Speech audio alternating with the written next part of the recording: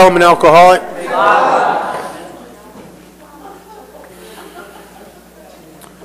So,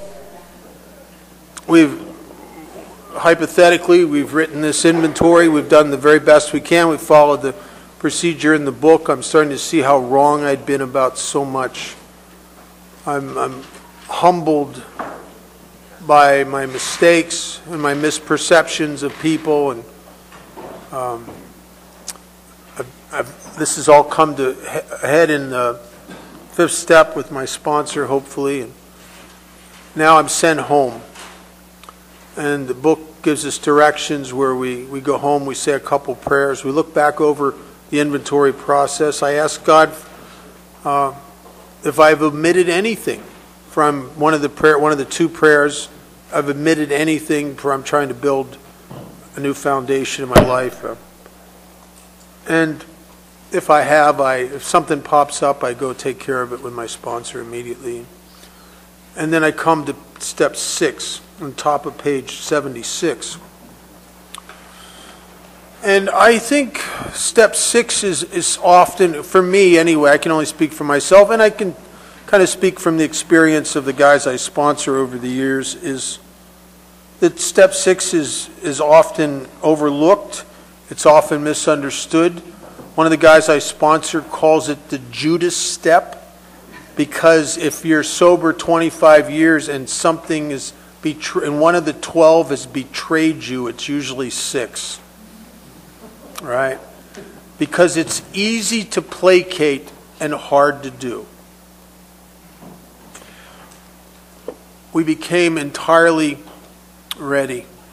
What's entirely ready? I mean, entirely ready. You know, when Wilson first wrote it, he used the word willing, and then he changed it to ready. Entirely willing. Here's what I did. I finished my 5th step after the first good inventory I did it, a little over 4 years sober. And I went home and I said the 7th step prayer in the middle of page 76. And then I started to make some amends. Almost as if entirely ready. Yeah, sure. Of course I am. I wasn't. I didn't even know what entirely ready looked like, truthfully. I was entirely ready to not get in trouble anymore. I was entirely ready not to be depressed. I was entirely ready not to be full of anxiety. I was entirely ready to hone myself to such a state of spiritual perfection that people would want to touch the hem of my garment. But I wasn't entirely ready to give up some of these things that I have been depending on for years for security. There've been some of these things are it's funny that they don't present themselves as defense mechanisms, but in actuality they're defense mechanisms against a life that I'm afraid is going to be lonely, boring, a life of no abundance, a life of squalor, a life of all the things that I do, a life where nobody approves of me, like on and on. I defend myself with dishonesty is often a defense mechanism against the things I'm afraid of. Lust is a defense mechanism against loneliness and against the fear of never being valid and hooking up. And a lot of guys, I've had this conversation with a lot of guys. A lot of guys will settle. They have this desperate need to be hooked up, and they don't know how to be intimate, so they settle for sex because it's as close as they can get, because they don't know how to do the other thing, right? Because the other thing involves a lot of other-centeredness. And what does that look like when you've been self-centered all your life, right? So it's a defense mechanism. Anger is in rage and violence. That's all a defense mechanism when I'm threatened. My God, what if God removed all this stuff? What if he took away my anger? Then the next time somebody's trying to take advantage of me and roll over me and punk me out, who's going to stand up for me if I can't get a little angst up and a little rage? Who's going to protect me? You know what the old timers will say?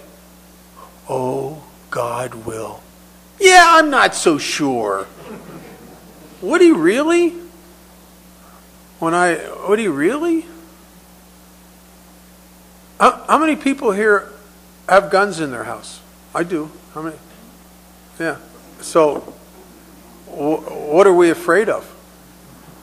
I mean, we are, aren't we? I mean, unless you're just like metal and you just like to get them out every once in a while and shine them. I mean, what are we afraid of? And that doesn't make us bad people. I have no dog in that fight. I have guns because my grandfather was an NRA guy, and I just grew up shooting. That's part of my childhood. I'm not pro or against. I have guns. I like guns. But I got to be honest with myself. I have them because there's an element of fear there, right? So what if God really did take them away? And so what happened to me is I don't say the 6-step prayer. Looking back honestly, I don't know if I even saw it, or maybe I conveniently didn't see it. I don't know. But I didn't say it regardless. And there is a 6-step prayer, and it's at the end of the first paragraph on page 76. It says, if we still cling to something, we will not let go. We ask God to help us to be willing.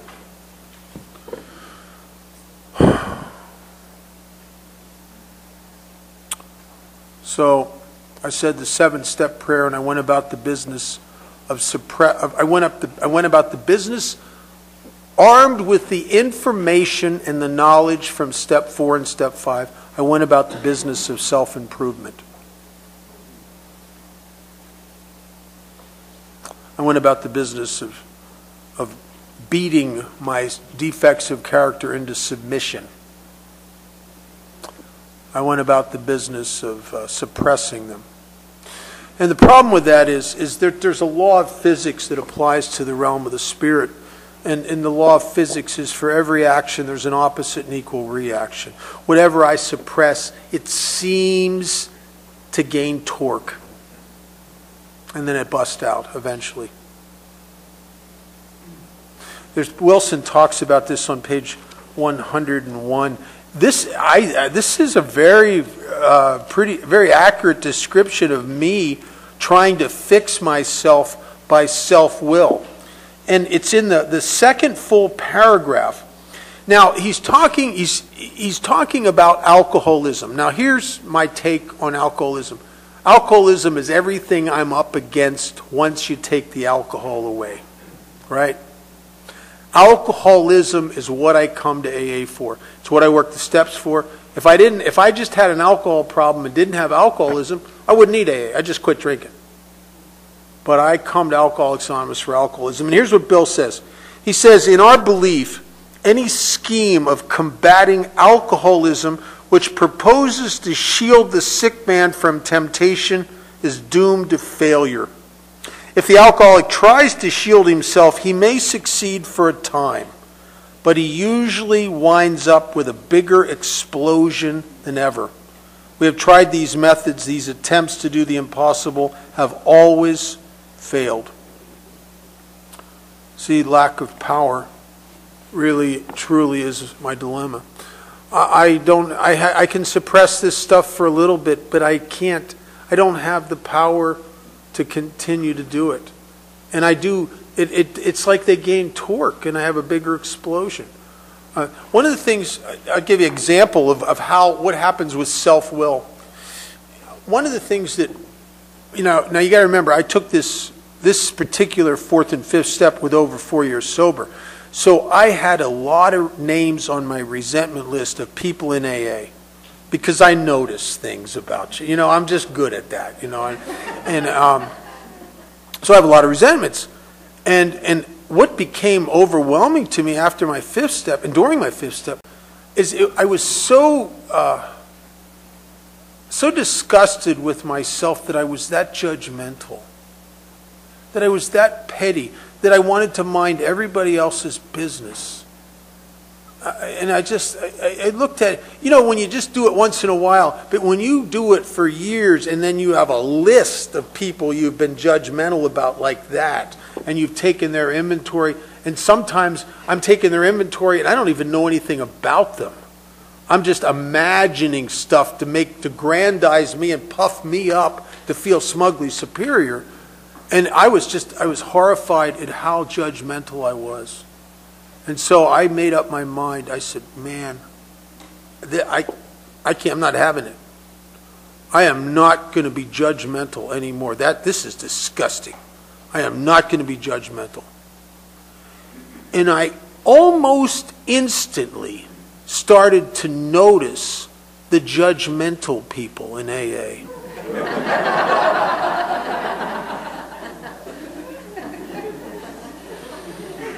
I'm judging the judgmental, which makes me exactly like them, for God's sakes. I'm intolerant of the intolerant. I'm not only now I can take it to a global level of crusade. I'm going to clean up AA of the judgmental people. Well, you might as well just nuke AA, because that's the way we are. I mean, oh, geez. If you ever go to a kid's arcade, there's a thing in there called whack-a-mole, and it's like that. You willfully suppress something down, it pops up somewhere else.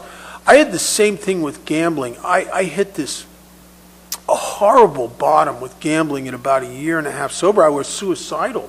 I'd never gambled till I got sober, because I ain't gambling away no potential drinking money. It ain't going to happen. But I got sober and I'm not drinking. And I started just screwing around with a little bit, hit a couple big jackpots. Bad, that's a bad thing. Looks like a good thing. It's a bad thing. Looks like it's a bad thing. And I got hooked into that. And at a year and a half sober, I'm Friday night, I just got paid that day. I'm coming out of the Jolly Trolley up on Sahara and the Strip. It's about 3 o'clock in the morning and I'm broke. And my rent's due. My part of the utilities are due. Now I don't have any money for food or gas or cigarettes or anything for the rest of the week. And because of my gambling, I have borrowed money from about everybody I can borrow money from. And I'm sitting in that parking lot and I hit this bottom. I wished I was dead. I couldn't do this I hated myself. I'm pounding my fist on the steering wheel and the dashboard and I'm cussing myself. You worthless piece of crap. I'm cussing myself. And I'm in a trap I can't spring. I don't know what I'm going to do. I'm going to have to go to people and beg and borrow, and I don't know what I'm going to do. And I hit this bottom. I went to a few GA meetings. I went and identified a little bit, but I'm like a wimp in GA, really. So what I did is to my amazement, I found that there was probably more recovery from abstinence and more successful abstinence from gambling in AA than there was in GA in Las Vegas at that time.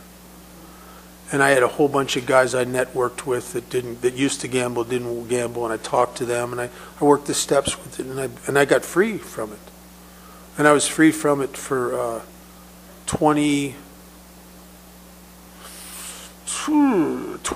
almost 25 years, I guess. And then something happened, and I sold my company, and I ended up with a whole bunch of cash, a lot of money. In my head, the voice in my head, not the good voice, the voice I should know better than to listen to, but it's such a reasonable and seductive voice. It says to me, well, you need to invest that money, Bob. And there's the good voice is trying to say, no, wait a minute, that's like the stock market's like gambling. You can't do that. And the bad voice, it is not gambling, it's investing. And I started off just a little simple, meager thing. I bought a little bit of, put some money in stock account, bought a few stocks, and kind of got a little rush from that, made a little money, put a little more money in that account, bought a little more stocks, and a little more, and a little more, and it started to consume my life. And at one point, I was on the computer probably 6 or 8 hours a day. If you were a guy sponsored and we were going somewhere together, you ended up listening to Bloomberg on the radio, because that's all I listen to anymore. I read probably 8 or 10 market reports and newsletters every day. And at one point, I started to get really sick. I had $1 million on margin. Now, if you don't know what that is, you're playing on their money. It's not your money. And a big sink in the market, and they can take everything, take your house, they can take everything you got. And when you're playing on a margin account and you got $1 million of your own in there and you got $1 million of theirs, you can have $500,000 shifts in your net worth in one day. This will keep you up nights. And it's crazy. And I'm getting sicker and sicker. And I'm having these battles with myself. I should stop this. I mean, what if the market crashes? I could lose everything I got. And I'm scared. But I can't stop. I intend to stop. It's like drinking. How many times we sit in those bars saying, I got to quit this. I have to quit this. I can't stop. The minute my eyes pop open at 6 a.m. because the market opens at 6:30 in Vegas, which is 9:30 in New York, and I'm at that computer at 6 a.m. every morning. I'm as helpless as I was with drinking. And then what happened is I'm sitting at the computer one morning, and I've become a day trader now, and I'm trading. Every day I sell a dozen or two things and buy a dozen or two things, and I'm on the phone, and I'm on the computer, and my phone rings, and it's a guy's sponsor, and he's going through a divorce, and he's in a lot of trouble. And I got the phone here, and I'm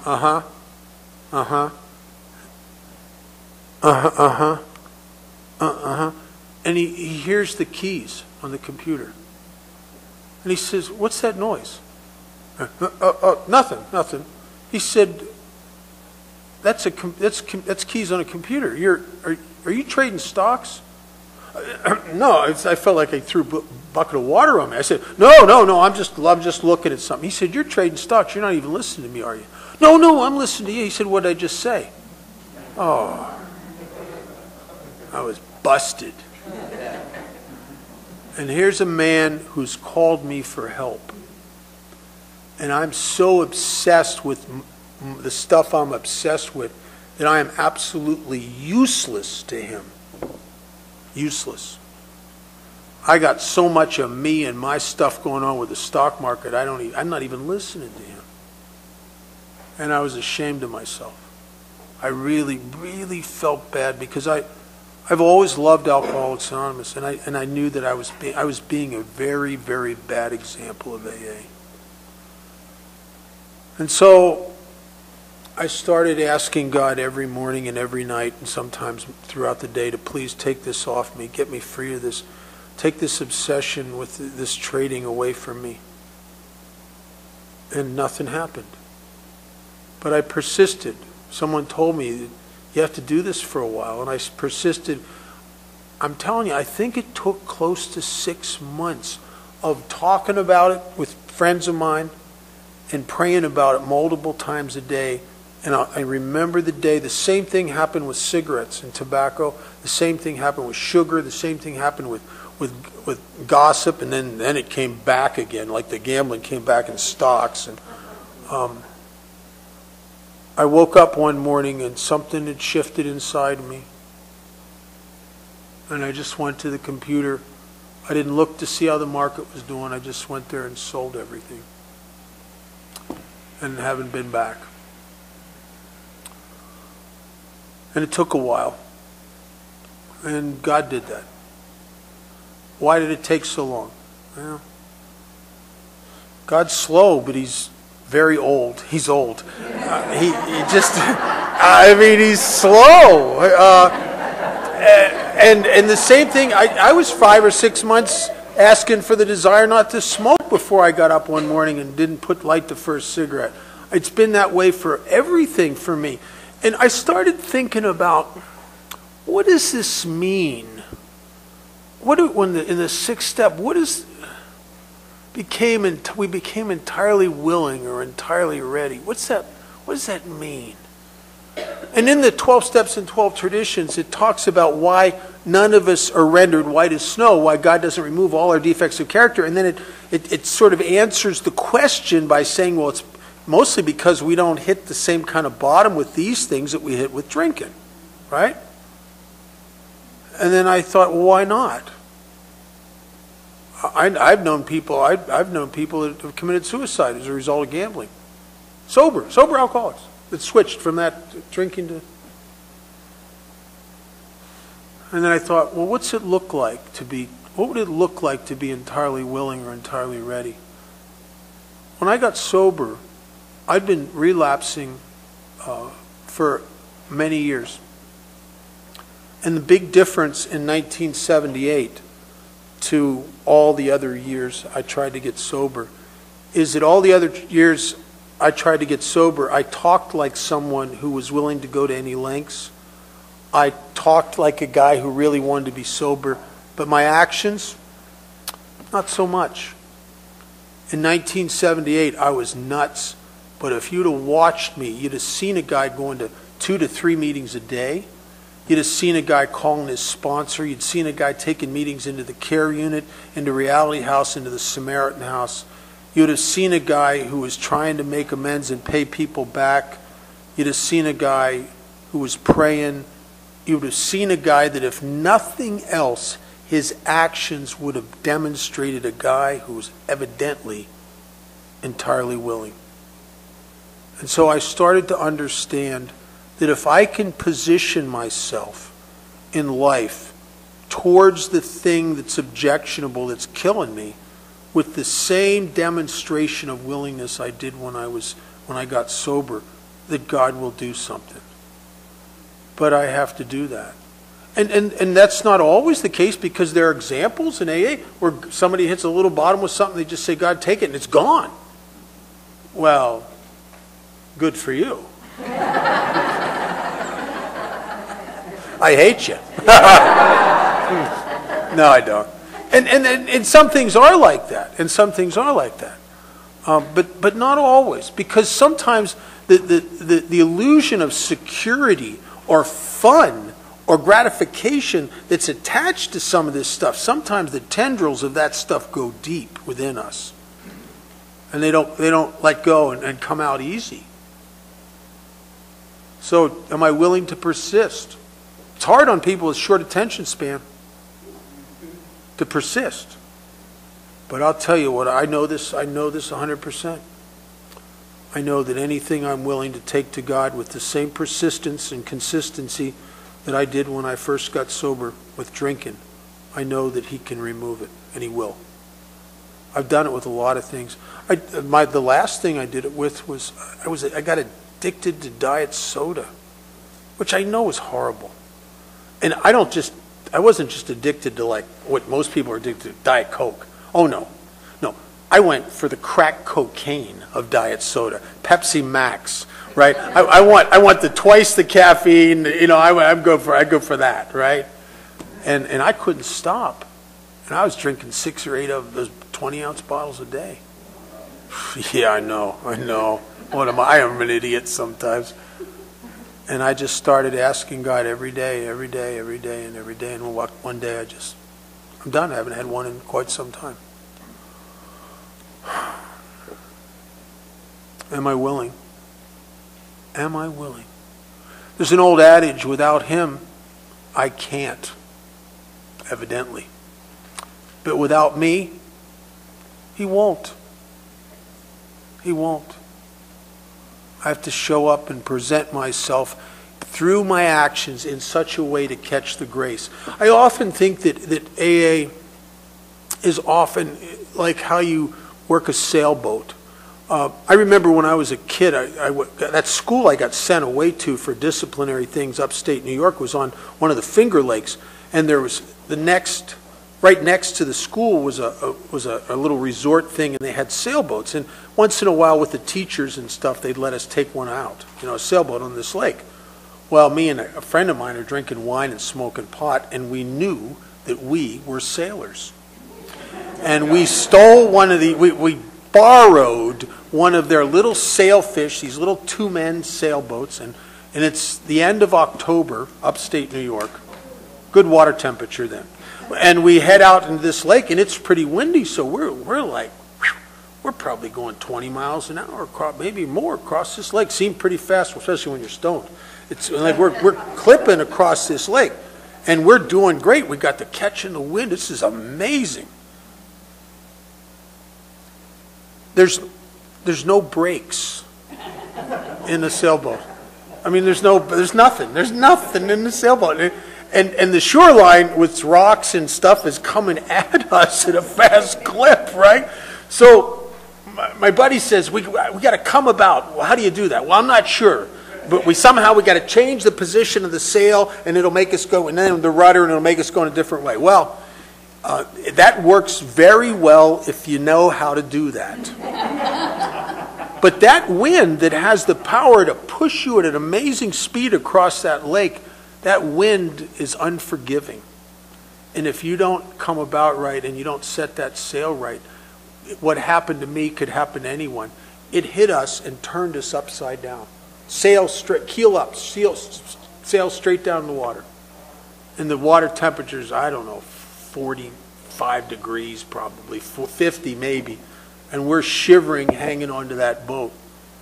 And they came and rescued us. And I think that God's grace is like that wind. The problem is I don't know how to set the sail to catch it. Nobody taught me. And I come to Alcoholics Anonymous and I get a sponsor and he has me start taking actions that I don't know is designed to position me in life to catch God's grace. And that's what AA is about, I think, is to teach me how to sail life. And we have a resistance to this. I'll tell this story and I'll move on to step 8 and 9. When I was a little kid, there was a TV show on that I used to watch frequently called Rescue 8. And this one particular episode and Rescue 8 was about these paramedics that worked out of a firehouse. And they were called out, they're always called out every episode on different situations where people are in distress. This particular episode, they're called out, and there's this little girl, and she's hysterical, and she's crying and evidently in some pain, and her arm is wedged up into a vending machine. Her mother and father standing there very upset. Every time they've tried to pull the little girl's arm out of the vending machine, it seems to hurt her. And they eventually stopped, and they don't know what to do. And now the fire trucks are showing up, and the firemen are pulling these acetylene torches and electric saws off the truck. And they're talking about cutting the door out from around her arm, which is making her very upset, and the parents very upset. And the one paramedic's watching all this. And he walks over to the little girl and he kneels down and he says, "Sweetheart, do you have something in your hand?" And she goes, uh-huh. "What do you got in your hand?" She goes, "A candy bar." He says, "Would you let go?" "No! It's my candy bar. It's my gambling. It's my gossip. It's my anger. It's my porno. It's my. She ain't letting go for the candy bar. And he doesn't know what to do, so he backs away. He backs away for about 2 minutes. He comes back over to her and he says, "Sweetheart." She goes, "What?" And he says, I'm just here to make you a promise, that's all." "What?" He says, "I want to promise you 2 brand new candy bars if you'll let go of that crumpled old one that's in your hand." And she said, "Really?" And he said, "I promise you." And because she trusts him, she lets go of the candy bar and her hand slides out of the vending machine. What's your candy bar? Chamberlain used to say it's a process of uncovering, discovering, and discarding. There was a guy, Cubby, who died years ago. I don't know if any of you ever heard Cubby. Cubby was amazing. Cubby used to say that when you see through the illusion of value to the truth, that there is no value in this thing you're hanging on to, then transformation becomes possible. But until I discover the truth, I got a grip on that. And do I trust God enough that if I gave up, if I really let go of my anger and let him take it, and he did, could I trust him to defend me and take care of me? Would I know I'm going to be okay? Because if I don't know that and I'm not willing to trust God, I'm probably not going to let go of the thing that I use to validate and secure and protect and gratify myself. Every defective character has some little nugget of perceived value. It may be delusionary, but I don't hang on to things because I'm self-destructive. I hang on to things because I'm selfish. I'm me first. I'm a protect, secure, gratify, do for me person. That's why I hang on to stuff. And when I see the truth and start to realize that God's vision of Bob and Bob's life in God's hands is a lot better than Bob's life in Bob's hands, and that's been consistent. What would that be like if I could do that 24/7, 360 days a year? Be amazing, wouldn't it?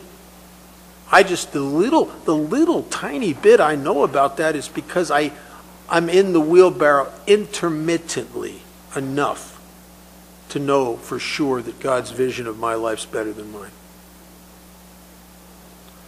So I'd like to be able to do that more often, more consistently. It's so nice in the wheelbarrow that it's boring. Got to jump out every once in a while, stir things up.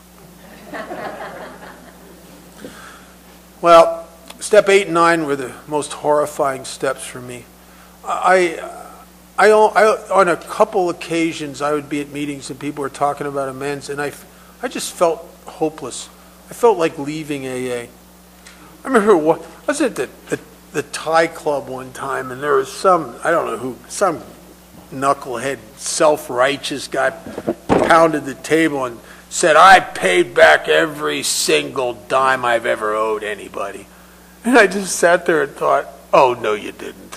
No, that's impossible. You couldn't have done that. And I started thinking about all the people I'd robbed and all the money I owed, and oh my God, not even counting the thousands and thousands and thousands of dollars I owed my family. But I lived on the streets. I did this probably at least once a day, most days twice a day. I stole. And I stole other stuff too. I'd go walk the streets and steal stuff out of, if your car was unlocked, I'd just take whatever's in there. I was the guy at the bar that if you got up to go to the bathroom, I'll steal your change, drink your drink, and change seats at the bar. Every day, to support a terrible tobacco addiction, I looked like a mess. I had long hair down to about here and a beard, and I was dirty because I don't bathe. I'd go into a nice restaurant or a gas station or a bar, and I'd go up to the cigarette machine, and I'd pretend like I'm putting money in there and then go crazy banging on it, making noise and making a scene until the manager would come out, open the door, and give me a pack of cigarettes. I did that lie at least once a day, maybe twice a day. I pretty much supported a cigarette habit by stealing cigarettes. Or I stole out of grocery stores. I was a shoplifter. At the end of my drinking, I couldn't shoplift because I was too shaky and too insecure, and I looked bad. I became the guy, the minute I walked into your store, you were on me. Right, you were on me because I looked like trouble. But I hear people talking about paying back all the money. I thought in my mind, oh my God, if I had got a really good job, and I gave every dime I made, I don't think I'll live long enough to pay all that back. Just the debt to my parents alone was astronomical. And I felt hopeless, but I'm so glad that the people in AA didn't believe what I believed. They believed in the program, they believed in God's grace, and they believed that in Alcoholics Anonymous, what seems like the impossible just takes a little longer, that's all. I remember one of the first amends I had to make was to the courts, about the 2 years in prison.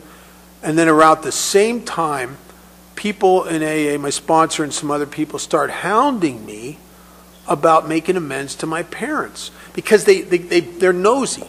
They ask you things like, so, where's your parents? Oh, they live in Pennsylvania. Oh, when's the last time you talked to them? Oh, it's been a couple years. Oh. So you haven't made amends to your parents yet? Well, it's not that. They just won't have anything to do with me. Well, we think you should start calling them. I said, listen, they won't take my calls. You know what they said? They said, don't call, collect.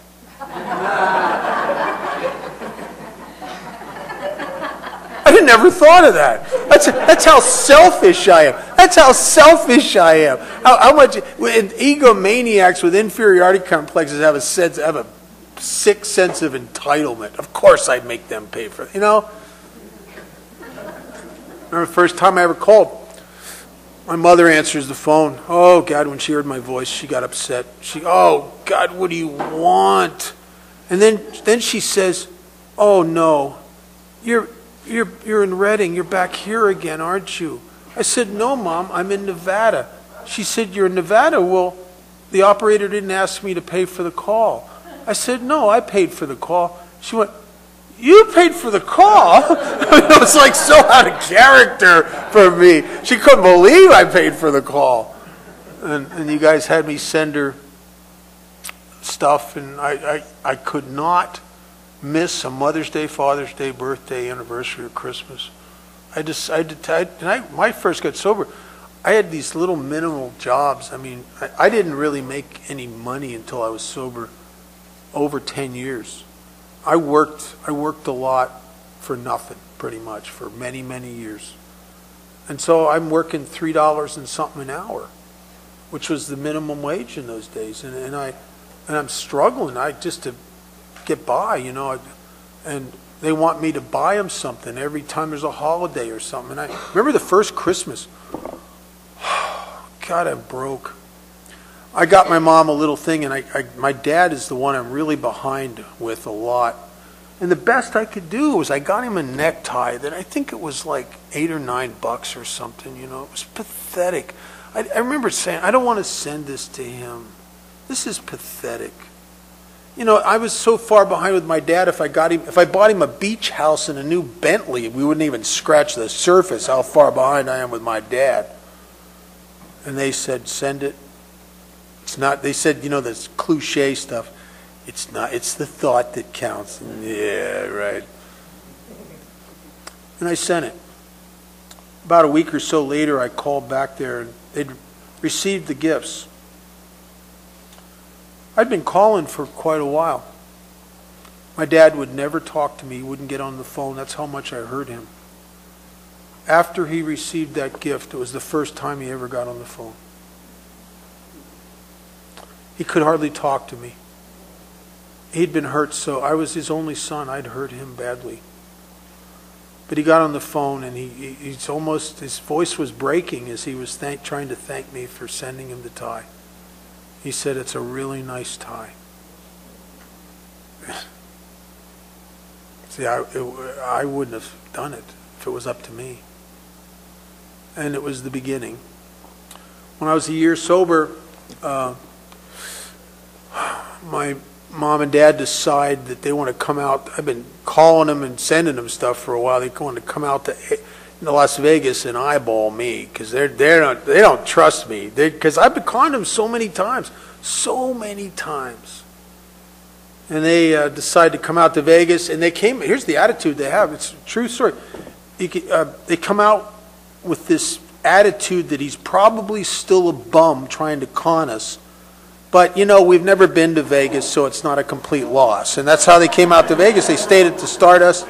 I met him at the airport. I took him out to dinner, my sponsor and his wife at Glady at the time. We took him out to dinner. And it was a nice thing.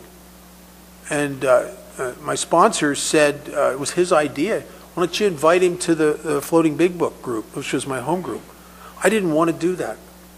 I think there was a part of me that was a little bit embarrassed that I had to go to AA to straighten my life up, you know? But my sponsor said, invite him, bring him to the